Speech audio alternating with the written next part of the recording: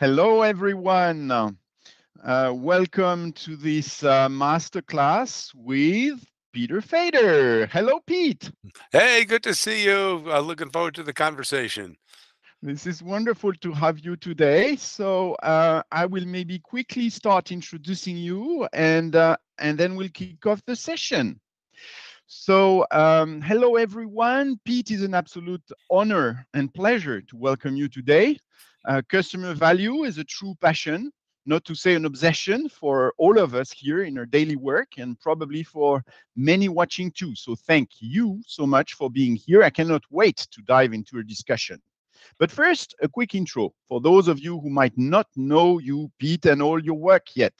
Pete, you're a professor of marketing at the Wharton School at the University of Pennsylvania in Philadelphia, a place known for having the best business school in the country, but only, sorry about that, the second best football team. You hold, Pete, a PhD in marketing from the MIT Sloan School of Technology, and you're an expert in the analysis of behavioral data. We'll talk a lot about behaviors today, aimed at understanding and forecasting customer purchasing behaviors.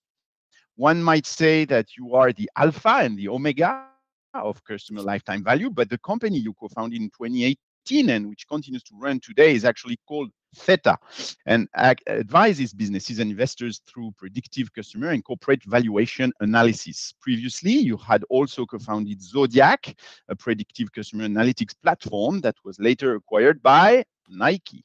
And in more recent achievements, a few months ago, you published a book called The Customer Base Audit, the first step on the journey to customer centricity, which I hope we'll get to hear more about today. And here is the book, which you should all, of course, get very, very soon. And to conclude this, Pete, we are just extremely excited to be able to share some time with you today and hear more about your work and your experience. So again, welcome and thank you. Oh, it is really my pleasure. I have such admiration for you personally, for your company, for the all the things that you've done to take some of these ideas and make them available at full commercial scale and to popularize them. And even just conversations like this is something that I value greatly, and I really appreciate it. It's a pleasure, Pete. And to kick off this session and moderate, if needed, the panel, I will have the pleasure to speak with Annabelle Krainik. How are you doing, Annabelle, today? Very well. Thank you, Thibault. Hello, everyone. We're very happy to go through this insightful book today. And to celebrate this unique session, I'm glad to announce our giveaway. So, as always, please ask any questions you might have in the comment sections and make sure to indicate your name so that you're eligible. After the webinar, a random draw will determine our 5 lucky winners. This is your opportunity to get the tool you need to take the first step on your journey to customer centricity. And speaking of customer centricity, I will now pass the mic to Thibaut to introduce the core topic, so where everything starts, the customer. Thank you, Annabelle. And to start, I wanted to mention this quote that I found in your book, Pete. Products should be seen as a vital conduit of customer profitability, but ultimately, it is the customer driving revenue, not the product. So I think it's all very clear here. There's no doubt about your customer orientation, and you put it in a very nice way in the book. So you describe what a customer-centric company is with those 4 building blocks, right? Viewing the customer as a fundamental unit of analysis, having customer acquisition, retention, and development as a core of any kind of organic growth, making decisions through the lens of long-term customer profitability, and recognizing and acting on the fact that not all customers are created equal. This is the basic. And so, Pete, a first question for you. Since your last book and the evolution of the everything as a service model, what you call the membership economy, what has been the evolution of customer centricity? It's been amazing. If you could have told me at the time, especially that I wrote the first book, the white covered one back in 2011, at the progress that we'd see, over the 12 years since then, I would not have believed you. And that progress shows up in lots of different ways. Number one, it's the number and breadth of firms that are really embracing this. So I think about this week alone. I've had a number of conversations with different organizations, and just to single out three of them. One of them is a very boring industrial products company, just selling something that most of us would just look at as kind of a pure commodity good in a business to business way. And I look at them and say, well, why are you interested in this stuff? And the fact is, they have customers. Not all their customers are created equal. They're trying more and more to make the customer the unit of analysis. So it's great to see companies like that moving in this direction. Likewise, with a professional services firm, a law firm, that ordinarily would have nothing to do with this kind of stuff, but they're realizing that it is vital to their ongoing existence and growth. And third would be a credit union, a company that almost in contrast to the first two, prides itself on being very member driven, but at the same time has always done it in a rather vague way. But they're starting to embrace the metrics and understand the fact that while they love all their members, they should love some more than others.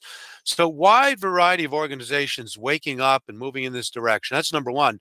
Number two, just much more sophistication around the data, the models, the analytics, the forecasts. I mean, that's what I really do for a living. And it's just great to see how much genuine interest there is on the part of people to really embrace that stuff instead of just kind of casting it aside and leaving it up to the geeks and the nerds.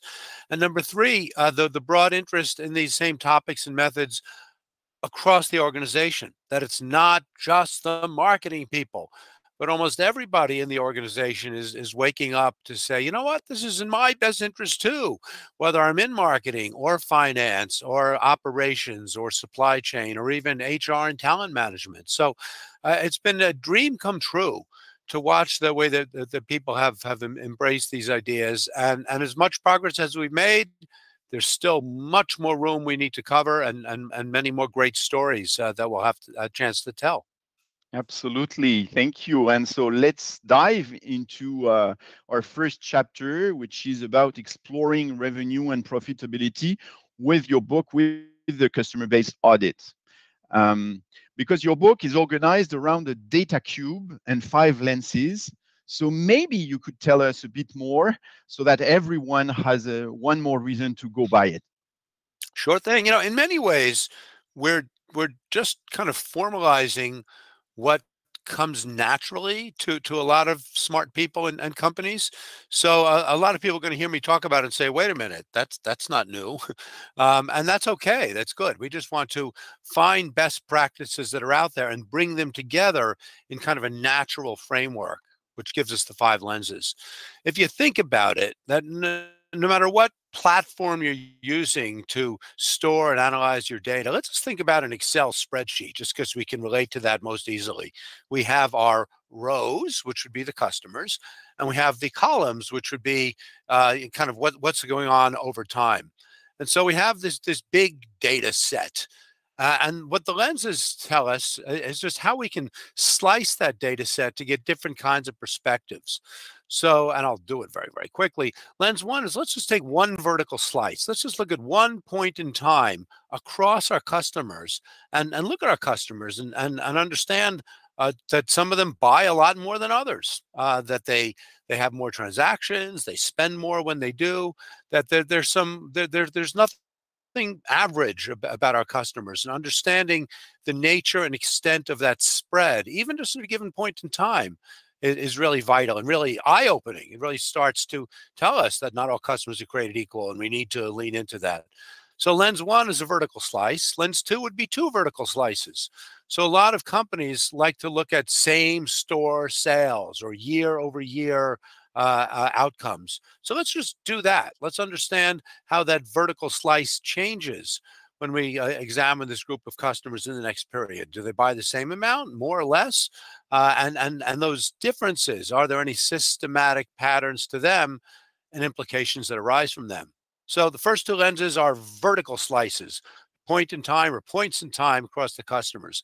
Lens 3 My favorite would be a horizontal slice. Let's take a group of customers who were acquired at roughly the same point in time and see what happens to them over time. How does their purchasing as a collective cohort change? And what patterns should we expect to see both in future periods for them as well as for other cohorts? And that takes us to lens four, is let's compare one cohort to another. Are they better? Are they worse? On what dimensions are they better or worse? And what does that all mean? And how is it impacted by things like seasonality and product launches and other kinds of external activities? That's lens four. And lens five is let's just bring it all together. Let's really understand the overall health of the customer base. But instead of just looking at in one big, amorphous, messy data set, let's do it in this more organized, systematic way. Lens five really pulls together the insights from and across the other four lenses to make these overall statements about how are we doing and how do we think we'll be doing in the future. Thank you, Peter. I think actually I want to go back onto those horizontal slices that you called, or your favorite, because 2 out of those 5 lenses, as you mentioned, are centered around cohorts. So which is why we've included one of the figures in the book, a customer cohort chart, or a C3, as you beautifully name it, where we can identify, for instance, the volume of profit that new members generate. But something you emphasize is the importance of clear terms. So the wording might be different from one organization to another, but each term must be very clearly defined. And when using them, consistency is key. However, the term that we often hear from clients when describing different types of customers is personas or segments. So as you mentioned the cohorts as maybe your favorite lens, we'd like to invite you to open your heart. What would you like to share on this Yeah, distinction? so it's a really important distinction. And Annabelle, you said it so perfectly that we need to be consistent. We need to be clear about these terms. And there's just too many people out there, even today, who use the words, let's say, cohort and segment interchangeably, thinking that, either way, it's just a slice of the customer base. Yeah, what's the difference? Well, there's a huge difference. And in fact, there's a complementarity between the two. So once again, as I said before, and you know yourself, but I want to make sure that everybody else out there understands, we're going to define a cohort as a group of customers who were acquired at the same time, at roughly the same time, in a particular year or quarter, or maybe, depending on the industry, maybe even a particular day. Let's look at all those customers who share that kind of acquisition characteristic and just watch what happens to them over time. Now, of course, not all customers are created equal, even those customers acquired within a given point of time. So there's going to be heterogeneity. There are going to be differences within the cohort. And that's where segments come in. Segments really help us resolve some of those differences. So let's understand that some customers are going to be great, some customers are going to be and there'll be some customers in the middle.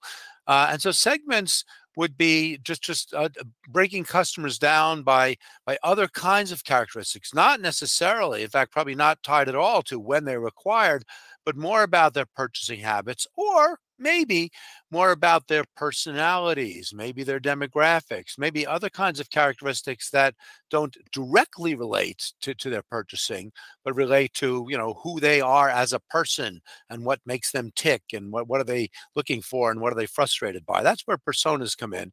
As you said, personas would just be a very specific way of doing the segment thing. But again, segments, cohorts, different, complementary to each other, really both very important parts of our marketing vocabulary, but let's use them precisely, let's use them accurately, and let's use them appropriately. Thank you so much, Pete. This is very clear about cohorts. But Pete, come on. You're the guru. You're sitting in your Wharton office today in Philadelphia. You're the guru of CLV. And surprisingly now, you seem to be preferring the concept of value to date, which you mentioned in your book, and profitability. What happened to you, Pete? Well, you asked earlier about changes in my kind of understanding of customer centricity over the dozen or more years since I started writing these books. Way back then, I was young and naive. Now I'm just old and naive, and I believe that if I could just give everyone the CLV model or the magic wand that I can wave over each customer's head and get that future predicted profitability, that life would be good. But there's been some understandable resistance along the way. Now, there are a lot of people, a lot of companies like yourselves who get it and don't need their hands held and don't need anything to be clarified. And they really appreciate lifetime value and really care about it and think about it very, very seriously, very carefully, very rigorously. But there's a bunch of folks out there who still don't quite understand. Either they just don't understand the definition, or they're skeptical about it, or they're skeptical about the concept, they're skeptical about the methods. So in that spirit of let's walk before we can run, instead of just running ahead with predictive lifetime value, let's just get the conversation started with how profitable the customers have been so far. I mean, that's the whole point of the new book overall, not just with respect to lifetime value, is let's just look at the data that we have. Let's understand the patterns. Let's understand how those patterns vary across groups of customers, across periods of time, and so on. And that by itself is going to be incredibly insightful, even before we start doing any predictions, even before we start building models and bringing in scary Greek letters and math and stuff like that.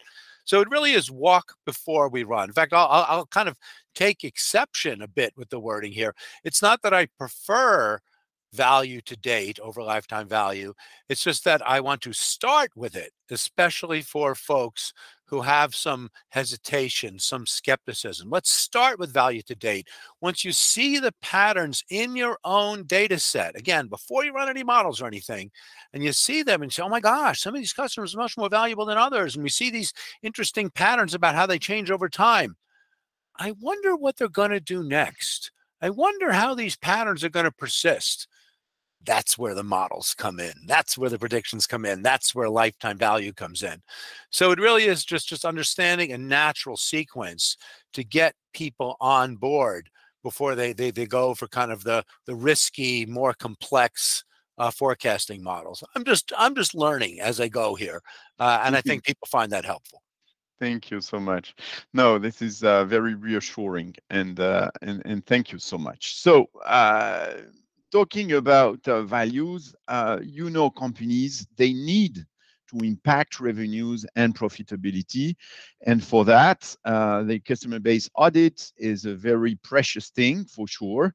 So we wanted to maybe start this second chapter with customer acquisition. I know you're not talking so much about customer acquisition in your book, but still it often starts like this. And so I wanted to take the example of a dating website. It was Valentine's Day yesterday, so it's a very hot topic. There are a number of steps that one needs to take in order to register and become a customer of a dating website, right? You first maybe visit the website, you maybe register at some point, then you fill in your profile, you maybe add a picture, and then maybe you become a paying customer. So, Pete, at which point would it be fair to say that the customer has been acquired? I love this question because, again, it reflects a lot of evolution in my own thinking. So in some of the earlier books, and even in a full semester course that I teach on this topic of managing customer relationships, I have a whole session that focuses just on this issue. So whether it's with a dating website or some kind of a tech-based SaaS platform or something, we ask exactly the kind of questions you raised and say, what point can we say the customer's been acquired? Because I'm always looking for answers. I'm always looking, just like when we're talking about cohorts and segments, we want crisp distinction. And so I spent a lot of time trying to figure out where to draw the line. And a couple of things have happened along the way. One is that there's just so many different factors at play. Again, you just identified a few of them, that it's hard to say and getting harder all the time. And then to answer it on kind of an even more meta level, again, coming back to the new book, in chapter 1, we ask the more fundamental question: is this person a customer or not? So just because they've bought stuff from us, just because they're included somewhere in the company's CRM system, in their mind, they might not be a customer. In their mind, it might be, well, I paid you the money for that product or service. It was a fair exchange. I have my stuff. You have my stuff. There's no relationship here. We had an exchange. Doesn't mean that we're dating or married or anything. So even if an exchange has taken place, even if money has been paid, yes, an acquisition has happened, but it doesn't mean that the customer has been acquired. So I actually like to focus on that more fundamental issue. If you think about all the different products and services that you own and that you carry around and use and talk about, for how many of those things are you genuinely a customer or not, whether the company thinks that way about you? And so I really love answering, or not even answering, but asking that question and having that same debate as I had with my co-authors and we'll have with our students. So it's less about where do we draw the line on when you've been acquired, and more about have you been acquired at all? And even if you have been, are you still an acquired customer, or is the relationship over, despite the fact that you might still be using the products and services? So in some sense, I'm A, avoiding the question, and B, kind of complicating it, which I don't like. Again, I like crisp yes, no, black, white answers. But in a situation like this, I think it's important for us to acknowledge that there are no easy answers, and we don't want companies to overstate the nature of those relationships or overcount the number of customers. It would be great if down the road we could agree on certain kinds of standards and guidelines to say, yes, you are, no, you're not. It would be wonderful if we have an industry committee to kind of convene and figure this stuff out.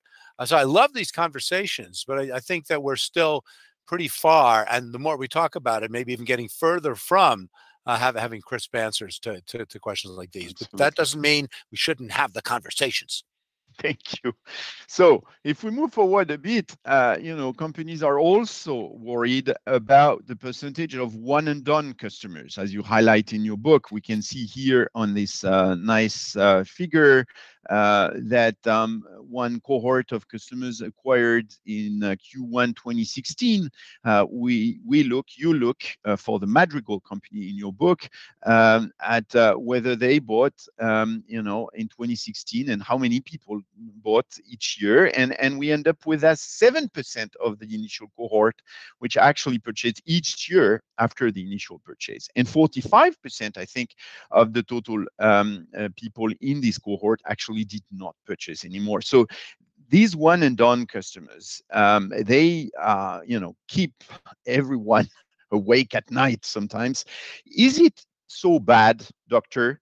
And is it bad if companies are obsessed with driving the second purchase, sometimes with bribing their customers? What's your take on this? Oh, well, so let me first back up and first, I love this issue. Acknowledging the existence and that tremendous number of one and done customers, even though they tend to be our worst customers, it's an important fact. And every company should be looking at their data exactly through this kind of lens, and just recognizing that many customers are going to be one and done. Don't take that as a point of failure. Don't take that as a personal shame. It's just a natural kind of law of gravity type thing. This is the way it always works. So for one thing, don't cry over it. Don't at the same time, don't celebrate it. You definitely want to do something about it, but don't feel that there's any kind of failure there. And with that in mind, while of course it's desirable to get customers to buy from you that second time, but when you see that word obsession over there, obsessions are rarely good. And I remember talking to a company over there in Europe, actually in the Nordics, that has this idea of, percent of new customers making their second purchase in a particular period of time, really as kind of as an obsession, as a major North Star metric that even the CEO can quote on a regular basis. And on one hand, I'm thinking that's kind of cool that the CEO can quote these kinds of repeat purchasing metrics. But on the other hand, as desirable as it is to see companies driving to maintain ongoing relationships with their customers, when we start to obsess over metrics like this one and others, dare I say, Net Promoter Score, then the meaningfulness of that metric and the actions associated with it start to become kind of dangerous, because then we start to take on activities just to meet this hurdle. And sometimes it might mean bribing. Sometimes it might mean just bad allocations of funds that don't have good long-term consequences.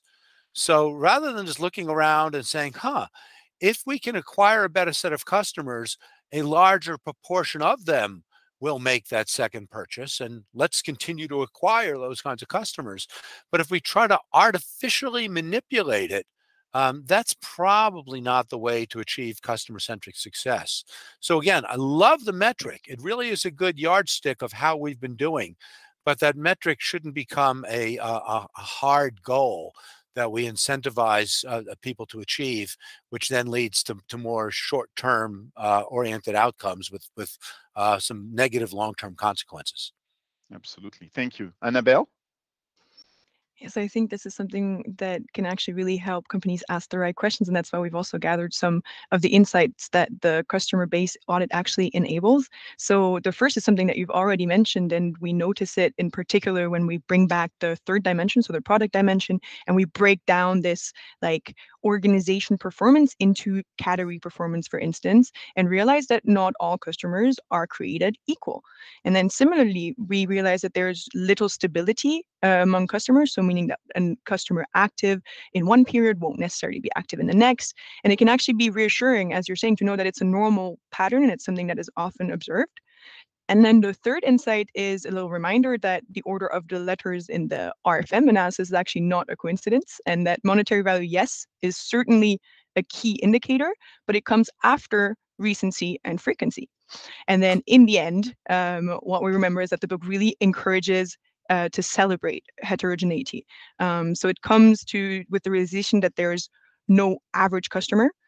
So rather than looking at the aggregated values, we need to decompose. And for instance, one way to do this is the decile analysis. So we can try to understand how top deciles are different from the lower ones. And it's actually one of the most frequently asked questions in terms of which actions to take. How do we retain that first decile? So we actually have two questions on that topic. Since you were very careful about the R word, could you please explain maybe in what context it might be appropriate? And then if you have any, what are the recommendations to efficiently retain those high value customers? Oh, there's so many good things baked into this question over here. Where do we begin? I like how you put retain in quotes, because companies feel that they manage the relationships with their customers, that it's kind of up to them to retain the customers, that we are proactively choosing to retain you, as opposed to saying the customer likes us, they want to be around, almost independent of anything that we do, as long as we don't screw it up. So in some sense, a lot of what we call retention is just happening quite naturally, as customers just doing their thing, whether we're reminding them, whether we're showing them the love, whether we're sending them personalized messages. If it's a healthy relationship, we don't need to do much at all. In fact, it might be best if we get out of the way. A really great example of this is some wonderful work by my academic granddaughter, Eva Escarza. So again, on the book, my co-author and very, very good friend Bruce Hardy, his former PhD student Eva Escarza, who's now just a very famous professor at the Harvard Business School. She has a wonderful paper where she looks exactly at this issue, where a company wants to be very careful about its retention. So they go to their best customers and say, you're not on the best possible plan. That actually, if you switch over to this other plan, it's in a telecommunications setting, you'll save money. You'll get more value for your dollar. And that sounds great, right? Every company should be out there doing this kind of thing, except for one thing. Once you kind of poke the sleeping bear, once you kind of get people to start to question the plan that they have with you, then they might question it more broadly. Instead of, it should be this plan or this plan, it might be, is it this provider or some other provider? And so you end up actually increasing churn because you're trying to proactively manage retention. And so there's all kinds of issues about the way that we talk about retention, about the way that we engage in it. And then the last part I want to talk about is the word before retain. And I don't know whether it was just kind of, you threw it out there casually, Annabelle, or I don't know if it was something that you did deliberately. The E word, efficiently. Should we be managing our customer relationships in an efficient manner? Now, maybe for the so-so customers, the ones who aren't worth that much, the ones who, no matter what we do, are going to leave pretty quickly, sure, we shouldn't overspend on them. But for those really valuable customers, that long right tail of high CLV customers, their efficiency might actually get in the way. We should be asking the question more, can we effectively retain those customers? Because those customers are so valuable that efficiency should be the last thing on our mind. We should pay pretty much anything to make sure that those customers stay around and keep doing what they're doing. So we want to be careful in general about managing the different marketing functions from a cost minimization standpoint. It's all about value maximization, which means we shouldn't be afraid to spend. We should be able to go to the CFO and say, this is going to be worth it, and I can prove it to you. So in many cases, efficiency actually gets in the way of creating and harvesting long-term value. Great. So talking about actions, marketing actions, Byron Sharp, the great Byron Sharp, said most brand buyers are light occasional customers, yet they still account for 40% of long-run turnover. So the old strategy, target your loyalists for efficiency, looks like a near complete dead end, he says. What do you think? And how would you prioritize speed between what you call the vital fews and the useful many? Oh, Byron Sharp, Byron Sharp. I am his biggest advocate, probably in the entire Americas. I highly recommend his books. You can see I have multiple copies of his books right up there. It's about as close to a textbook for my course as there is. 90% of what he talks about in how brands grow is right on the money, despite how counterintuitive a lot of it is.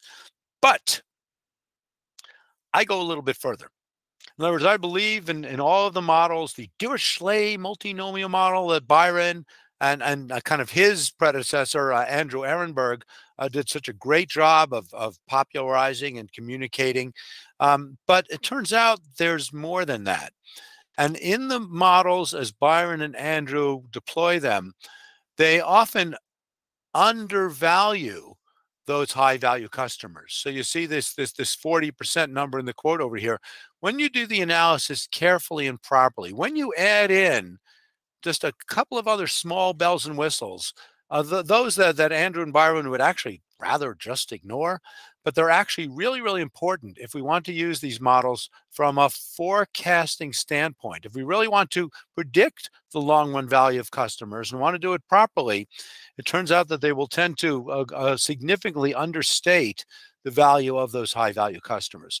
So again, I believe in everything they talk about, which is, make the brand broadly appealing, focus on the principles of double jeopardy, that penetration and purchase frequency are linked together, all of that, 100% agree.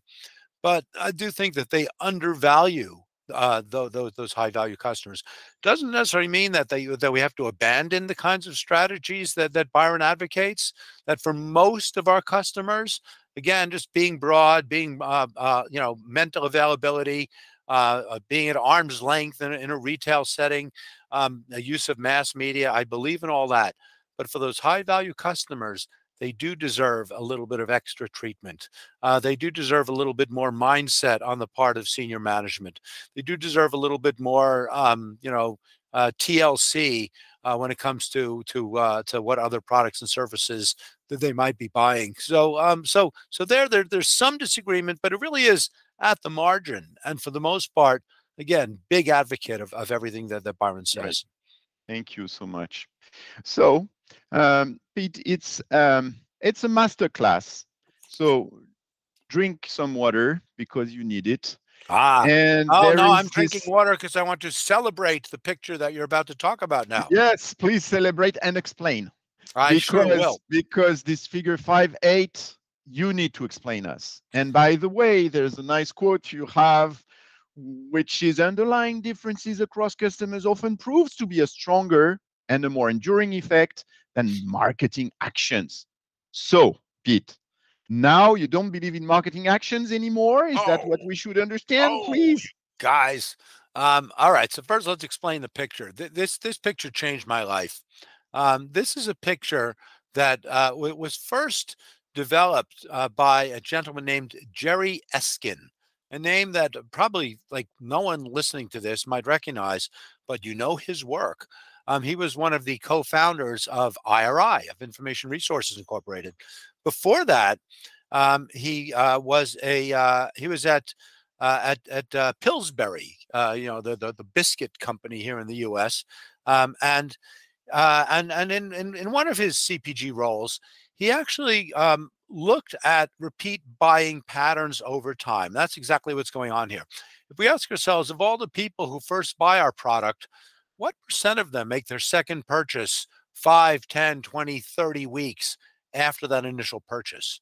So the key is that on the x-axis, I know it might be hard for people to see, it's not just calendar time, it's time since the previous purchase. And so we ask ourselves, if we line up all of those first-time buyers and ask ourselves how many of them will buy, as we move ahead from that first purchase, whenever that first purchase occurred, you see that lower line. And then the line above it would be after people have made their second purchase, how quickly, if ever, will they make their third purchase? And so on and so on and so on. And when you look at these curves, you see this beautiful regular pattern that as we go to higher and higher levels of repeat buying, as we go from first to second, second to third, third to fourth, it shouldn't come as a surprise that a greater percentage of customers are going to achieve that next level of repeat. If I asked you, of all the people who have made their 9th repeat purchase, what percent of them will eventually make their 10th repeat? You'll say, well, it's going to be nearly 100%. These are the people who are locked in. And that's exactly what this picture shows us. Some amazing regularity. Again, this is a big tribute to Jerry Eskin. And in the data set that we use in the book, we see exactly the same patterns. And for me personally, the life-changing moment was in the mid to late 1990s when that whole internet thing, that e-commerce.com thing was just starting. And we all believed that it was different. The world is changing. And the way that Amazon and eBay and some of these companies that no longer exist were operating doesn't fit the rules of marketing and customer behavior. Well, it turns out that the rules are the same. It turns out that the patterns that you see in this chart are really universal. It's amazing how regular these patterns hold. And so it's really important for people just to see them. Again, no models, no predictions, just plot out the data in the manner described here, and you'll see these patterns yourself. And that gets to the kind of main point of your, intentionally provocative question, which is not to say that marketing doesn't work and that marketing actions are a waste of time and money. We're not saying that at all. But you are saying that there are some very regular baseline behaviors that we should expect to see. And again, when you see how regular these curves are, you're realizing that this is kind of baked into customer behavior. And then marketing does two things. Number one, it just helps lock these patterns in. And in many ways goes back to Byron Sharp, that we need to kind of keep up that cadence of marketing just to kind of make sure that things are operating the way that they've always operated, even if that doesn't necessarily move the needle in any kind of different way. But then number two, marketing can move the needle in a different way.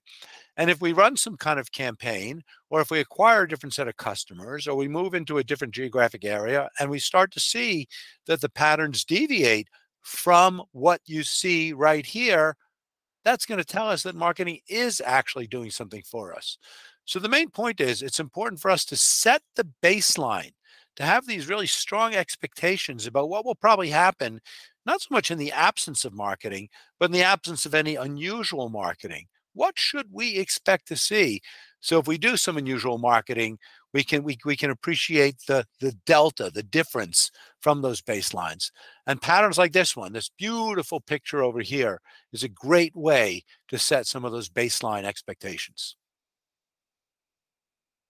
Thank you so much.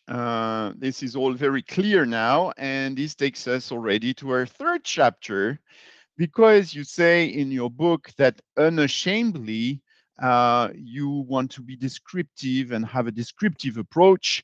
I will ask you, Pete, in an unashamedly manner that companies would like to know how they should try to maybe predict values anyway. And so, Annabelle. Yes, if we're talking about prediction, we must talk about the customer lifetime value. So the present value of future cash flows associated with a customer. And there are several ways to model it, but we've chosen one seemingly easy way, which is this formula. And so there are several input variables needed over a specific time period, such as the price paid by the customer, the cost of servicing and acquisition, for example. But first of all, there are big differences in data availability across organizations, which is often linked to a specific industry. But even with this information at their disposal, the main challenge remains this little R that we're seeing here, predicting repurchase, which we've just seen actually depends on the number of purchases in the beautiful picture that we've previously looked at. And you've also mentioned that we often underestimate the value of the top customers. So since this is often a long and hard journey for companies, we're wondering, do you think companies should keep working on predicting CLVs? Oh, of course they should. Again, got to walk before you run. Let's first look at our data. Let's first look for those patterns. Let's understand what they mean. Let's actually start to take action on the unashamedly descriptive data that we have before we start coming up with the predictions. But coming up with the predictions is going to be very important. It's going to be important for us to be able to take actions, to evaluate those actions, and to convince our other stakeholders that what we're doing isn't beneficial just for the here and now, but that we can do a better job of forecasting revenue over longer horizons more accurately, and so on. So whether we're doing it at the granular level of CLV or doing it at the more aggregate level for the firm as a whole, the kinds of things we do in my firm on customer-based corporate valuation. But one of the problems is that we kind of put this formula in front of a lot of people and say, this is the CLV formula. Now, Annabelle, you said it very carefully. You said there's a lot of different ways to do it. It's going to depend on the business setting. But for too many companies, they don't hear that part of the message, and they think that this is the CLV formula. And then they have a real hard time figuring out how to make it work for their kind of business. And so one of the things that I like to emphasize in so much of the academic work, as well as the books, is that there's no one size fits all CLV formula. Having said that, it's not necessarily a unique bespoke CLV formula for every company either. So there's that just right middle ground. There's about 4 or 5 different CLV models, depending on whether it's a subscription business or a discretionary business, depending on whether we just have basically one product or service or a portfolio of products and services. So that's my job, is to come up with the set of different CLV formulas, excuse me, and then teach people how to match them up against the data that they have in order to bring it to life. There are challenges there. And so a lot of companies would either rather ignore the whole thing or just stick with the descriptive alone, say, I don't want to do the math. And it's our job to motivate them to say, not only do you have to, but you want to. You want to show and appreciate the full value of your customer base, not just what you've seen so far. You're leaving money on the table otherwise. You're undervaluing your marketing efforts if you don't do it.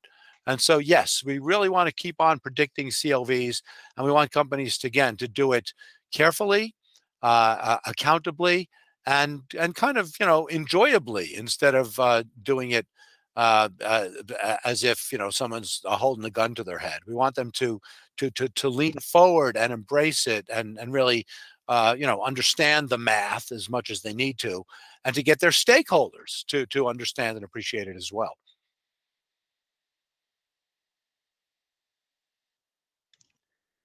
And now the moment I've been waiting for. Peter, you actually did a little teaser earlier when talking about obsession with metrics. We've come to a key moment of this masterclass, and it's with great honor that I get to ask this question. So please pay close attention. On a scale from 1 to 10, how likely are you, Peter Fader, to recommend NPS to a friend or colleague? Well, just like I said with Byron Sharp earlier, I feel the same way about Net Promoter Score, which is I love it. I think about, forget about the way that companies use it, which for the most part I don't like, but think about its origins. Think about that wonderful book over there that Frederick Reichheld wrote back in 1996 called The Loyalty Effect. Frederick Reichheld, one of the Bain consultants who first came up with this idea and really did a great job of popularizing it. He in that book written many years ago, 27 years ago, was saying basically the same kinds of things that I've been saying, and I get too much credit for, which is not all customers are created equal. If we can figure out who those really valuable customers are, they're going to stay with us a long time. They're going to buy everything. They're going to be wonderful. They're going to be cheap to serve. They're going to advocate us to everybody else. And he just looked around to try to find a metric that would kind of capture that. And that's where NPS came in. So in many ways, just like that, getting customers to buy twice metric that we discussed before, and indeed I did connect NPS with that. Sometimes we find metrics that do a really good job of describing how well we're doing something.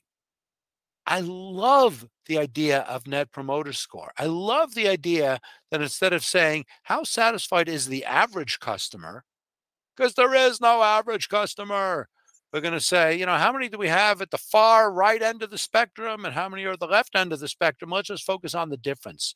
Let's celebrate heterogeneity. So when you really think about what NPS is all about and where it comes from, it's amazing. And I think that Fred Reichheld and his partner in crime, Rob Markey, they themselves have done such a good job of communicating it and popularizing it. I mean, in many ways, my own work on lifetime value and customer-based corporate valuation, I aspire to have even a fraction of the success that they've had. Going back to a point I said before, we want CEOs to have customer metrics in their mind and to use those to kind of gauge the businesses and make comparisons across business units and so on. NPS has achieved that. And so that's amazing. Now, the issue is that once companies get this tool and once they turn it, instead of just a diagnostic metric, into a goal, we must achieve NPS 50 in the next year, that's when things go off the rails. And again, Reichheld and Markey will be the first to acknowledge that. And in some ways, they almost resent it because there's a lot of people out there who are big NPS haters. And I bet a lot of listeners were thinking I was going to be on that bandwagon myself. And so let's kind of separate out the metric from the misuse of it. But, if we think about the metric and its origins, 10 out of 10, NPS all the way. Thank you, Pete. By the way, one of our very smart PhD students at the moment at Numbery is currently working on micro behaviors around answering surveys and comparing it to the actual answers that consumers provide within NPS surveys. And I won't spoil everything, but we have some very nice results that should be published very soon. Pete, we have so many questions. It's crazy. So we still have some time to ask them. So I will maybe start with one question that was asked by Patrick W. He says, "Hi Pete, Patrick W. from H&M here. What are your top 3 favorite examples from businesses that have successfully managed to implement a customer-centric approach?" Sure thing, Patrick. And wonderful to hear from you. I'm glad you're tuned in here. So I love to sing the praises of companies that have been doing this stuff well, and I really have gone to great efforts, especially in book number 2 about that. And the company that I'm always starting off with is Electronic Arts, the gaming company. And even though some of those stories are now getting on 10 plus years old, it's kind of amazing. First of all, just how successful they were at getting, you know, the CEO Andrew Wilson on board with it, of getting the people in R&D to really have customer value differences in mind, and how some of those practices have now carried over to other seemingly unrelated organizations. So again, in the same way that I'll praise Electronic Arts, a lot of that work was engineered by a gentleman named Zachary Anderson, who was their chief data analytics officer. And today he's in that same role at NatWest Bank over in the UK and doing amazing things over there. So it's nice to know that we can take some of these best practices and carry them with us, and adapt to different kinds of businesses, and adapt to different kinds of data structures and different kinds of pressing managerial questions. So it just shows the overall robustness of this approach, that it doesn't only apply for one kind of company and one kind of decision. It's wonderful to see that. You'll see a lot of other companies roll with the changes, sometimes, you know, taking a step back. In book number one, you know, praising companies like Caesars Entertainment, that bought Harrah's, the casino chain, largely because of their successful use of lifetime value and so on, and Tesco, the grocery retailer over in the UK. But both of those companies and others, after finding great success, then for one reason or another, sort of take a step back, take a hit downwards. Maybe it's because competition's catching up. Maybe it's because the way that they're approaching it is getting a little bit stale and needs to be refreshed. So it's important to know this, that even when you find initial success doesn't mean that you're locked in forever. I love a lot of the stuff going on at H&M right now, since you raised it, Patrick. But knowing that it's never just a straight linear upwards journey. There's always going to be kind of, you know, ups and downs, back and forth. And I think just having both the personal resilience as well as the corporate culture that's going to enable you to kind of take some of those hits, learn from them, and actually make even better improvements than if you didn't have that step back in the first place. I think this kind of meta learning, not just, you know, here's the formula, use it, but how we continue to learn and evolve, that's going to be the next generation. That's what we're going to see over these next 10 years, as we go from kind of anecdotes of customer-centric success to ongoing, you know, decades-long strategies embracing it. Thank you.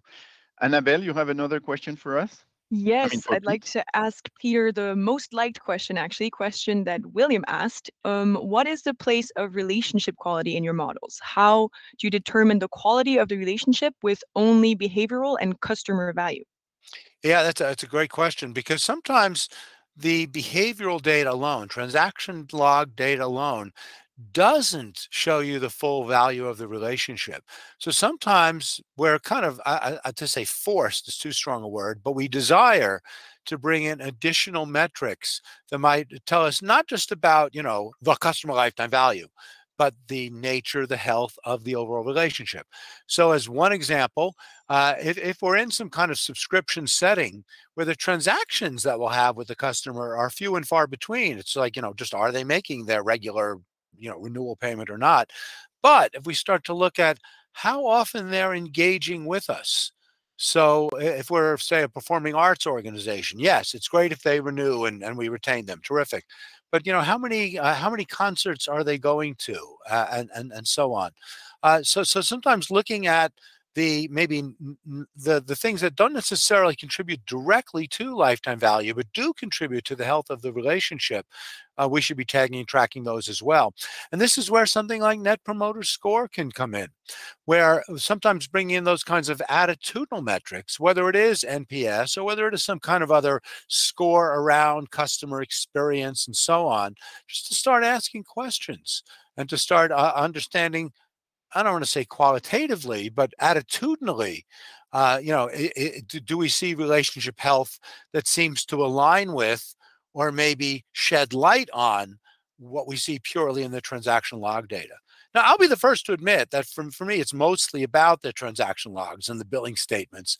But if we really want to take action on it and really understand what's going on, we do need to bring in some of that other data as well on top of the models in order to really be able to take the right actions and kind of just better understand what's truly going on holistically and not just transactionally.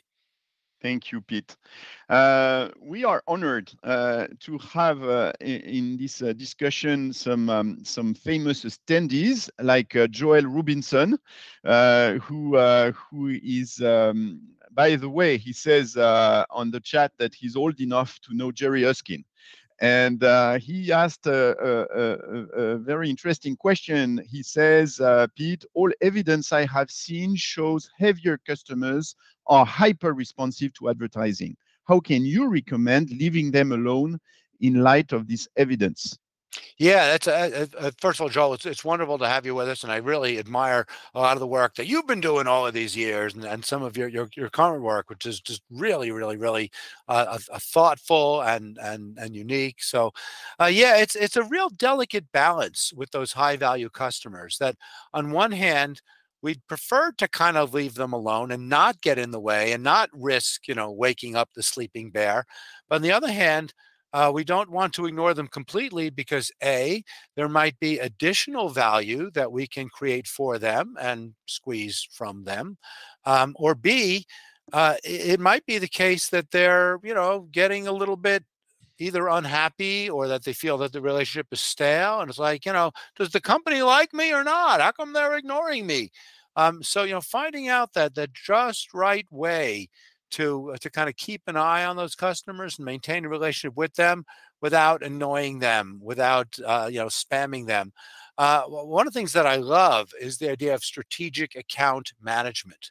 We'll see it all the time in a business to business setting where we'll have someone who'll basically, in some sense, babysit those high value customers just to keep an eye on them, just to maybe suggest something to them, but doing it in kind of a gentle, truly personalized way instead of just sending a lot of email.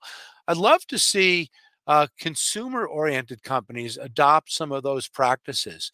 We'll see some of that sometimes in a more upscale retail setting where where a luxury firm or a high-end department store might assign that personal shopper to you just to kind of keep an eye on you. Is there anything I can help you with?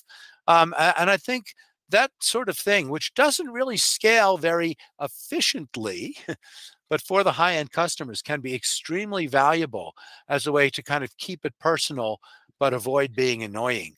I think I'd like to see more and more companies investing in that kind of practice because, again, expensive, but can be very value maintaining and enhancing. Absolutely. Annabelle, you have a last Thank you, question Peter. for Pete? Yes, one last one. Eglantina is asking or is saying, hi, Peter, building on what we've discussed so far, customer acquisition, what happens after? So lifetime value, etc. What do you think will replace the customer journey framework? Well, for one thing, I'm often skeptical about the customer journey framework. I mean, the whole idea that our customers go through some kind of journey and it's important for us to understand, anticipate, and react to it is great. But too often when I see companies implement it, sometimes it's oversimplified when they say, what is the customer journey? Well, right there it goes completely against the grain of everything we believe in, heterogeneity. Or to say, well, we have 3 different kinds of customer journeys. Even that doesn't necessarily do justice to it. And then the last part is very often there are aspects of the customer journey that we as the company can't necessarily see or measure. So it could be just other things that the customers are doing with each other, with others, things that where they're not registering with us and it doesn't show up on our radar. So very often, no matter how much we invest in it, our understanding of the customer journey is going to be just necessarily incomplete. There's a separate tangent anyway. So I don't think that I don't know if this is the way that the question was intended, but it almost implies that there's some kind of flavor of the month faddishness to customer lifetime value and customer centricity, and some other shiny object will replace it. I hope that's not the case.